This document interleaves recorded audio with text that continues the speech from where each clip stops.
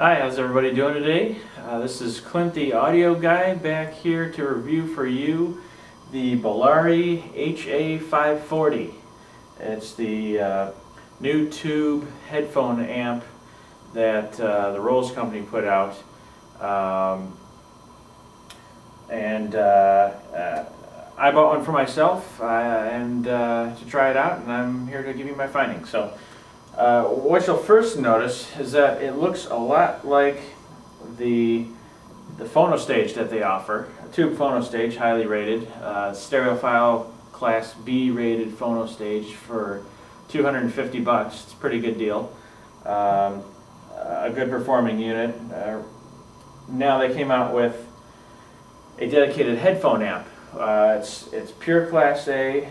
It uses one tube, 12AX7 tube for the output stage, and it's actually using the tube for the to power the headphones.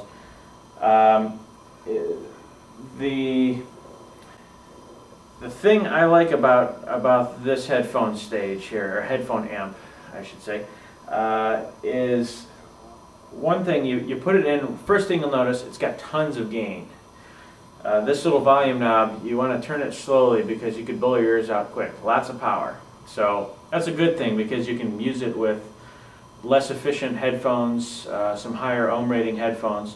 This will actually power headphones between 16 ohms all the way up to 2,000 ohms. So you'll have no problem driving your 300 ohm or 600 ohm Bears or Sennheisers. It has no problem at all driving slightly power hungry headphones like the AKG702s I have here. Another thing about this headphone amp is it's very nice with headphones, especially that may be considered to have a little bit of thinness or a little bit more treble region than you'd like. This kind of smooths that out a little bit, adds a little bit of richness, a little bit of body that your headphones might be lacking. So I know they say, for instance, the 702 AKGs don't. A lot of people think they're kind of thin and lack some of the body. I like them, but with this amp, it's a nice balance. It brings back that little bit of warmth, a little bit of richness, and takes the edge off the treble some, so it's less fatiguing on the ears.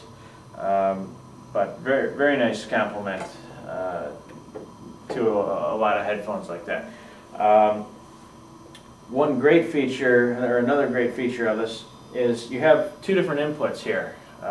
You have high-level input and you have low-level input. Low-level input works great with things like an iPod, which is what I frequently listen to it on. I just put uncompressed music onto my iPod.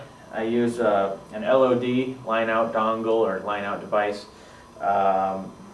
Goes straight into the low input, which the low input is actually split. You have RCA option, or you can use an 1/8 inch stereo mini plug.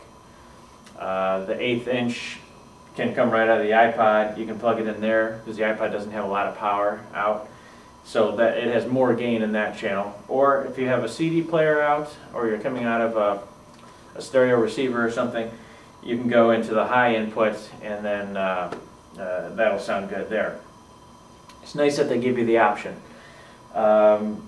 The headphone out cord, only one little nitpick for this piece, and it's not really even an issue, is that the headphone cord exits out the back.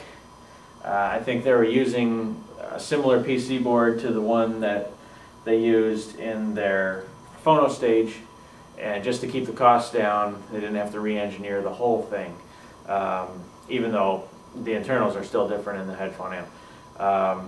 The cable comes out the back, but no major deal. Most of these cords are 9 feet long anyway, so it just keeps it out of the back, keeps it nice and clean. And then the only thing in the front are the controls. You have a power switch, volume or level, and then your input selector, high or low. So That's basically it. This unit sells for around $300. I think it's a great deal for what's available out there at that price. Another benefit to us Americans, it's made in the USA. I think this is the last product that's made in the USA. Well, not the last, but it's one of the few. All right, well, thanks for watching, and happy listening to you. Thanks for stopping by. If you have any comments, feel free to leave them below. I'll have a lot more reviews up soon. I'm going to be reviewing a lot more headphones, headphone amps, and I'm going to get into a lot of other hi-fi gear too. Be sure to add me to your favorites. I'm going to have a lot more reviews on all this kind of stuff that you're interested in. So thanks for stopping by. Have a good one.